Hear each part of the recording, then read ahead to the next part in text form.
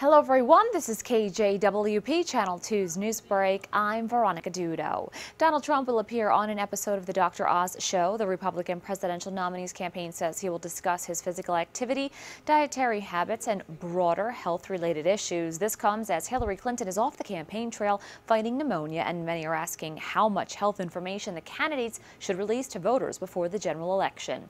Delaware State Police are asking for the public's help in locating 40-year-old Courtney Good. Detectives say he, along with two other suspects who have been arrested, attacked a man by pouring a chemical over his head and stealing money from him at a Felton area motel. Anyone with information is urged to contact police.